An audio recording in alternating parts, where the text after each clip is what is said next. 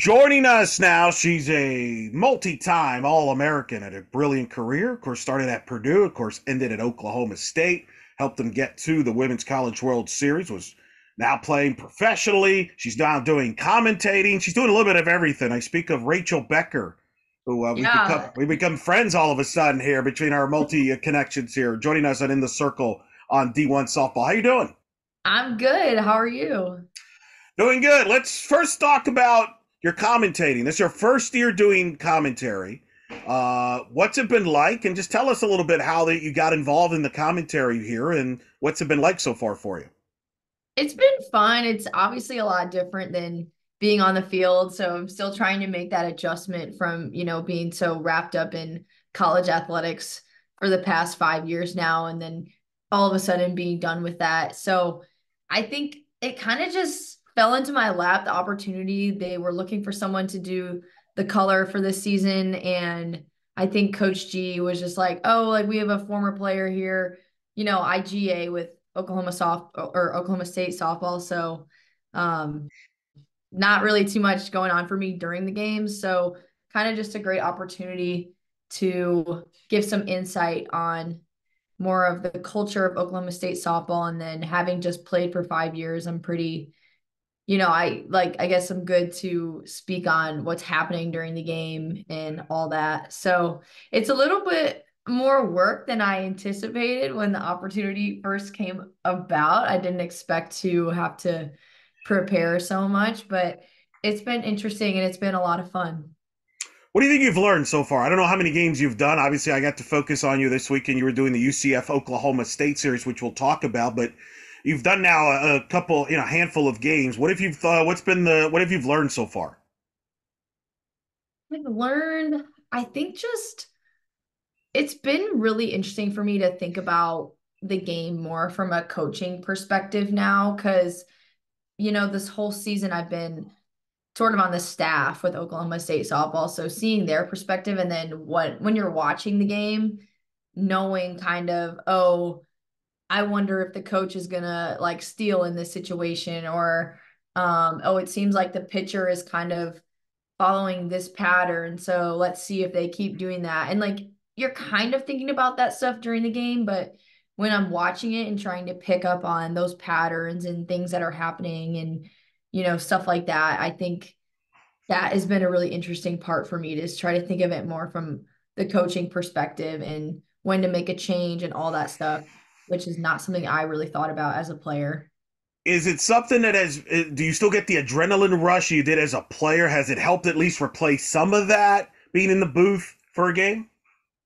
Maybe a little bit. I think in the booth, it's also hard for me because I'm up there really trying not to react to situations because something so good will happen and I'll be so happy, but I can't, like, obviously, I can't like cheer into the microphone or anything like that and try to be as consistent as possible to both sides. So definitely still get that adrenaline rush when the games are tight and it's an interesting game, but I don't know. It nothing really compares to being on the field, I Yeah. would say, like being surrounded by the fans and all that. I don't think anything can really compare to that. No, it isn't. But it is another option if you don't want to get into coaching. That's more and more we're seeing former players getting into broadcasting. Tell the audience what else you've been up to other than broadcasting going on as far as playing and as far as what's life after Oklahoma State for you. Yeah, so after I finished up the season last year, I signed with Athletes Unlimited and played for them over the summer. And then I was going to come back to Oklahoma State to be a grad assistant. I'm getting my MBA right now. So still working towards that and going to graduate in May and hoping again to play with AU and also doing some stuff with the USA like national team camp and all that, going to that this summer. So still trying to play. After that, I really have no idea what I'm going to be doing. I do like broadcasting, so I kind of want to see where that takes me and if there's further opportunities available. But yeah, I don't know. I'm kind of just going to see how the season goes over the summer. Describe the experience at Athletes Unlimited. It's such a fun time. I thought it was like showing up that first day and walking into orientation and being surrounded by 60 of the best softball players that I grew up watching my entire life, my entire career, just admiring and just wanting to be them, and then seeing them and getting to play on the field next to them. Like, I remember the first scrimmage, I was playing up the middle with Sis Bates, and I was like, this is unreal. I can't even believe this. I haven't admired her my whole career. So it was awesome. It was really cool. It's a really fun environment. Everyone that I met there was so nice. And just, I think the coolest thing about AU is the people. So that was the part I enjoyed the most, I would say. Sounds like you still want to do it. You still want to play professionally, internationally, whatever, for a while. Is that accurate? Yes, 100%. I've been training super hard this whole time that I've been back at school. I've been working with our strength coach and just hitting as much as I can and trying to stay in good shape because I do really want to keep playing as long as I can, as long as my body will let me. And I feel pretty good so far. So that's the goal. Does the fact that the softball's back in the Olympics in Los Angeles 28, does that play a factor in the back of your mind too? I mean, that would be honestly like a dream come true to be able to, shoot for that and compete in that. I know that's something that is very difficult to, get to that level. But I mean, yeah, definitely a little motivation in, the back of my mind. Like, I definitely I want to keep playing because I love softball and I love the game and I don't feel done yet. And if my career takes me all the way up until that point, then I would love that. That'd be amazing. Well, in the meantime, you got certainly a lot to look forward to right now, but I want to kind of look back. You played at Purdue, was one of two Boilermakers ever to become an All-American. That is an amazing accomplishment to begin with. A great career at Purdue. You go as a grad transfer to Oklahoma State. You become an All-American there. You get to the World Series. Not many could say that they've been All-American in two different places back-to-back years. First of all, how did you get into softball?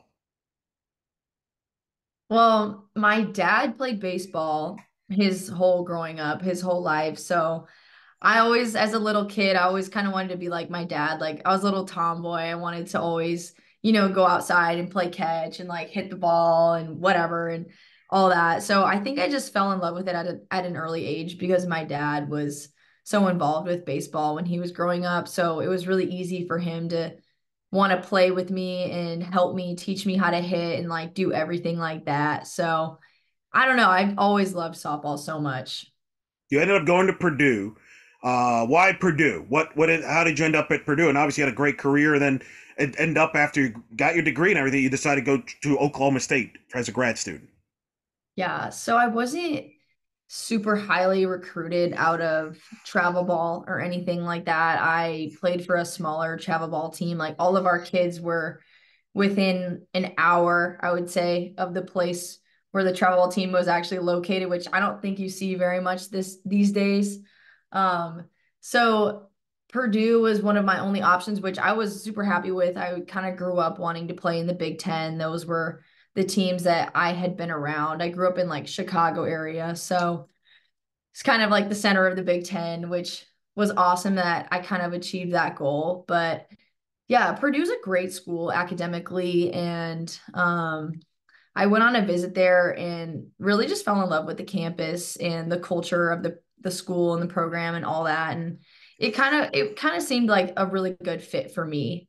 And yeah, I mean, I love Purdue. I love my experience there. I had an amazing time. And so leading into the decision to transfer, we got that extra COVID Yep. year. So with that, I kind of was like, all right, I kind of want to just try to get on a team that has a shot at going to the World Series. And, I just wanted to take my game up another level and try to help out another team that is competing at a higher level. And you did that with Oklahoma State. You got to the World Series. What was it like to play at OKC at the College World Series? It was one of the coolest experiences of my life, honestly. I still remember that first game we played Florida State and we were away. So I was coming up to bat and there's like with the TV time and all that, there's kind of like a couple of minutes of a break and stuff. And I, before the game starts, and I just remember like looking around and seeing all the fans. And I was just like, this is unreal that I'm here right now and how loud it was in there. I was just like almost in awe. Like I couldn't believe that my career had taken me to that point. And just getting to see all the fans, and what's really cool too is all the media attention and just having that experience. It was just unlike anything I'd ever experienced before. So super awesome. And that was my goal kind of in the beginning of the season when I got to Oklahoma State. I was like, I want to play in the World Series. Like you guys have done it 3 years in a row and I want to help this team get there. So a really good feeling. And you became a fan favorite right away. Like you fit in. Like even though you were there for a year, it seems like you played there longer. That's how much Coach Gajewski when he's talked about you and the fans about you. Did you feel that from that standpoint? Because like I said, you were there for a year, but people embraced you like you were there for 4 or 5 years with the rest of that senior class you left with. Yeah, I definitely felt that. And I really loved, getting that reaction from the fan base because Oklahoma State softball does have such a good fan base and they care so much about the player. So to come in and, take on a new role on the team and, they never know what to think when new players, new transfers come in. So to see how much they really accepted me into the program. I just think it just speaks to how awesome the fans are that we have and just how amazing Coach G is at bringing in transfers and just, embedding them into the program. It was awesome. You were described at one point during your career as maybe one of the best hitters in the country, if not the best hitter in the country. You were always in the mix there at high batting average, everything like that. Some consider you the best leadoff hitter when you hit leadoff in the sport. How would you describe, now that you're an analyst, I'm curious, how would Rachel Becker, the analyst, describe Rachel Becker, the player? Hmm. I think I would say probably that if I was analyzing myself, that I do a good job getting on base and starting off the innings and stuff, starting off the game, kind of getting the offense going. I see a lot of pitches, which is good for the rest of the team, especially as a leadoff hitter. That's what I've always said. Like I've always said that I love hitting leadoff because not only do I have like the typical stats of a leadoff hitter, you mentioned like high average, high on base percentage, stuff like that, but I don't know. I just always loved that spot and that role and being the one that kind of starts off the inning. So probably something like that. I don't know. Well, what's the key to being a successful leadoff hitter? Just doing whatever it takes, I would say, to get on base. Make That's the one of pitchers work too, right? Like make work a the lot of pitchers pitches? work, transfer the information that you're getting and help the rest of your team. But I really think a leadoff hitter is someone that is just so competitive at the plate as well. And you can, like in my case, I can bunt, I can hit for power sometimes, I can shoot gaps. Like a lot of my hits last year were like just little singles, little bloop singles. You know what I mean? Just finding a way to get on. I think that's the most important part in getting the offense going. Let's talk about the current Cowgirls because there were a lot of questions going into the season with the players that left, that graduated, including you. I was one of them. Heck, Kenny Gajewski was one of them because I had him on before the season, and you know how Kenny is. He's pretty honest. He's like, I don't Yeah. know. We're very young here. I don't know what we're going to look like defensively. I don't know what we're going to look like offensively. I don't know if he was playing gamesmanship with me or maybe he's just as surprised. But they have been tremendous, this young group. How have they maybe answered some critics here? Because there are a lot of people thought they would take a step back in part because of losing players like you and some of the other departures, graduation, etc. What has jumped out to you seeing this team this year? Absolutely. I think the freshmen and underclassmen have stepped up more than anyone could have predicted. Like I was in the same boat with you with, so many of our veteran players graduating and moving on. You just never knew what this year was going to bring. A lot of people thought maybe it was going to be a rebuilding year, but we still have Lexi Kilfoyle to kind of be that leader in the circle. And then I think one of the stats that popped up in the game today or yesterday was that 6 out of 7 of the like top average hitters on the Oklahoma State team right now are underclassmen. So Wow.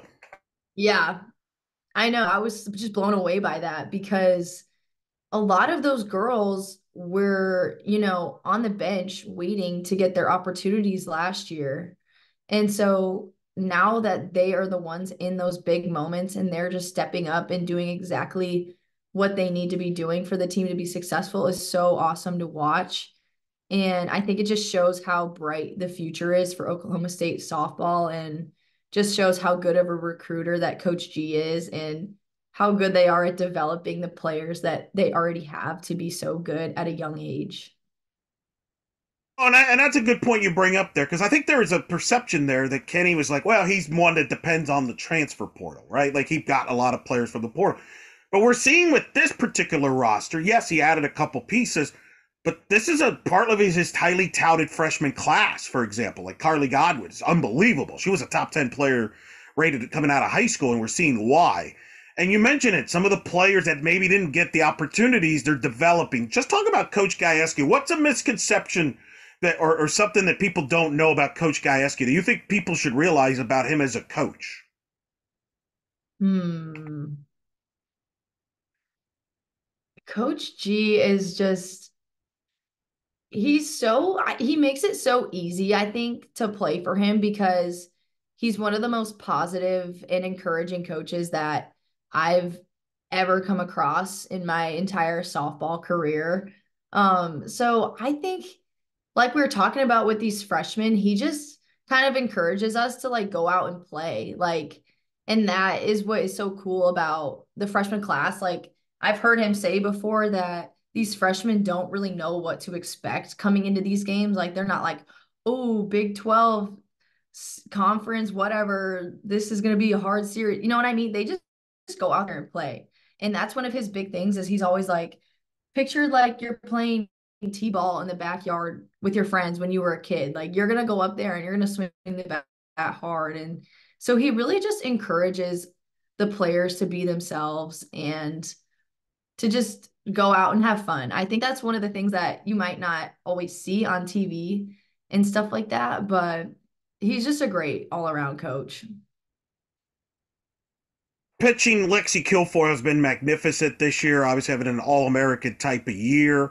But tell me about the rest of the staff, because obviously the big question was you lose Kelly Maxwell, she transfers, what's going to happen? Well, Kilfoyle steps up to number one, but what about behind her? We've seen Ivy Rosenberry, Kyra Aycock, Catherine. Just tell me about the rest of the staff and how they've stepped up with an ERA of 1.6 as a staff. Yeah, I think the pitching staff was definitely a big concern for a lot of people coming into the season, with Kelly leaving and all that, and really not getting a big transfer in for the pitching staff or anything. But I think Carrie Eberly has just done such a good job developing Ivy Rosenberry because she came in last year from Virginia Tech, and I think everyone knew that she had potential and she could throw the ball hard. And, we were all like, Ivy, like, you're good, but it just like wasn't cutting it in the games last year. You know what I mean?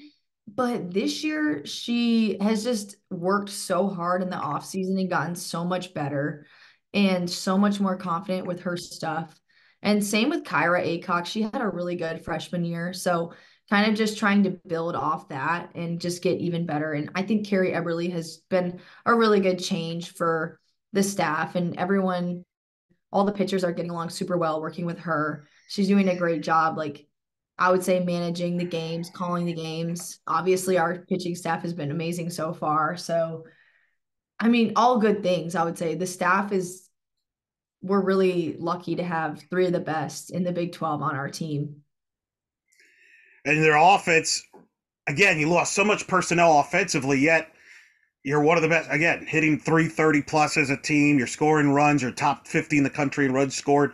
What have you seen from this offense? Why is it excelled so well? I know Vanessa Shippey is the hitting coach there. Coach Gajewski talking about her and her value to that. But what has jumped out to you from this offensive team that's been so successful to this point? You mentioned players like, for example, Claire Tim didn't get a lot of playing time last year. Boy, she's gotten it. She's taken advantage of it this year. A transfer like Caroline Wong from Liberty is having a big year. Carly Godwin, they're getting it from a lot of pieces here. Yeah, like I think, like you mentioned with Coach Shippey kind of taking over, another good change, I think, for the program, just, a different perspective that she brings. And, some of those players like Claire Tim and Katie Lott, people last year that were not getting those opportunities, they were still working so hard every single day in the cages, hitting extra, getting their reps in to be ready for this year. And I just think that's the main thing with this offense is they work so hard. There's always people in the cages hitting. Every single time I go up there, there's someone hitting. And Coach Shippey works with them so well and gets them prepared for every pitcher that they're going to face that weekend. So I think those are some of the biggest things is just the work ethic is just amazing. Describe, because you got to play in the Big 12. Describe what's it like playing in the Big 12, because obviously UCF, who is Oklahoma State's opponent this weekend, they're in their first year in the Big 12, as is BYU, as is Houston. What advice would you give them as far as playing in the first year in the Big 12 that people may not realize about playing in the Big 12? I would say it's going to be super competitive. Everyone knows that. The Big 12, like we talked about a few days ago, is so good this year, top to bottom. So really just knowing that every day you show up to the field, there's no such thing as an easy day, and there's no team that you can take lightly. So just really showing up with the mindset to attack every day, and you can't expect to win every game because that is just nearly impossible, I would say, because these teams are so good and they're so scrappy, and everybody is so coming into these games so prepared. So I don't know, just competing. I think every pitch is the biggest thing.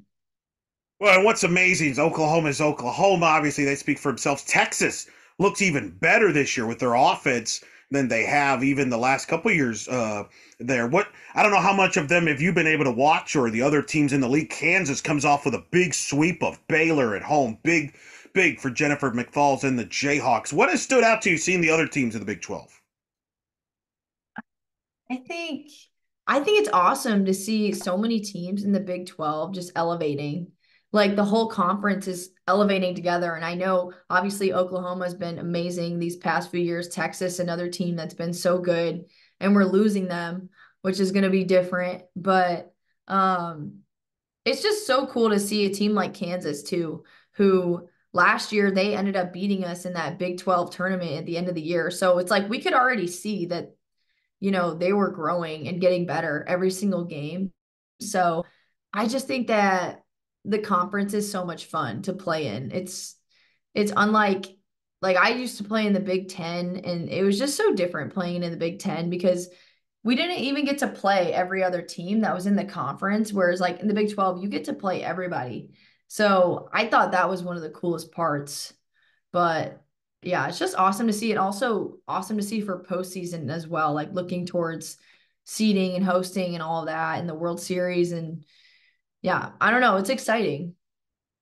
Well, that's a great point you bring up because you played in the Big 10, Big 12. You noticed the difference, didn't you? Just from Yeah. just the caliber, right? What is it? What was it that you think? Was it just talent level? Was it just depth? What was it? Talent level for sure. I think the pitchers in the Big 12 are just another level up. It's hard to describe it other than just another level up. And there are so many more people on the pitching staff, so many more options. Like you said, there's a lot more depth. Um, I just think the Big Ten it was it was competitive for my team. I was at Purdue. We were ever even in the top half of the Big Ten, so that was kind of tough. But I think also in the Big Ten going into each weekend, you kind of knew what was going to happen. You knew that Northwestern was going to sweep. like Purdue, for example, or you knew that Michigan was going to sweep like Wisconsin or something. You know what I mean? You could tell which teams were going to win and which teams are going to be at the top every single year. And you could say that about the Big 12 with Oklahoma. But I think throughout the conference, it's literally you never know whose game it is because these teams are all so good and so scrappy. So that's another thing I think that just sets them apart. Well, even your team last year kind of showed that. A lot of people were kind of like, whoa, Oklahoma State's struggling down the stretch last year, but really weren't giving credit. Like you mentioned, Kansas was, capable with Casey Hamilton, the great pitcher they got. Iowa State was played well. And it showed when you got to host a regional, you won your region, you won the supers. Hey, there wasn't really anything wrong. Maybe you weren't playing at your level, but oh, by the way, you're going to take your lumps in the Big 12. There are going to be peaks and valleys in the Big 12, isn't there? Yeah, for sure. Like last year, we got swept by Texas. I'm sure that was a surprise for a lot of people. It was a surprise for us. But yeah, we're already seeing that too this year with, Houston taking a game from Texas when they were number one, I think, at that time. Yeah. And then today, or yeah, with Kansas beating Baylor. Sweeping Baylor. Yeah. Yeah, like that was honestly a big surprise to me as well. So yeah, definitely seeing some things getting mixed up, which is fun to see. Yeah, I think the league's number 2 RPI in the sport, and it's very deep and strong there. So we'll see how that it plays out. What's going to be the keys? What do you want to see from Oklahoma State moving forward? Do you think it's going to be a key in determining how far they can go this year? I think one of the biggest things that I would like to see is the offense making adjustments quicker. I think we saw with a couple of the conference games that we had against Baylor, and I would say even Friday against UCF, it was only a couple of runs that we could scratch across because the other pitchers were holding us down for so long and we weren't able to make an adjustment. You know what I'm saying? So, like, we had a lot of trouble with the changeup, and so it shouldn't have taken, I would say, 2 games to adjust to that and to really start squaring those balls up. So I think if this offense is able to consistently put up 5 to 6 runs a game, our pitching staff is good enough to hold the other teams off. So I guess just a little bit more of a quicker adjustment at the plate. Easier said than done with some of the pitchers. I mean, you see Baylor has the great pitchers with Binford and Crandall, Sarah Willis you saw with UCF. You're going to see Casey Hamilton with Kansas, etc. But what's impressed me about Oklahoma State too is they win the late innings, and that was kind of the key difference in this series. It was 4-4 in Saturday's game. They scored 6 in the 6th. Even Sunday's game, they added an insurance run to hold off a strappy UCF team there.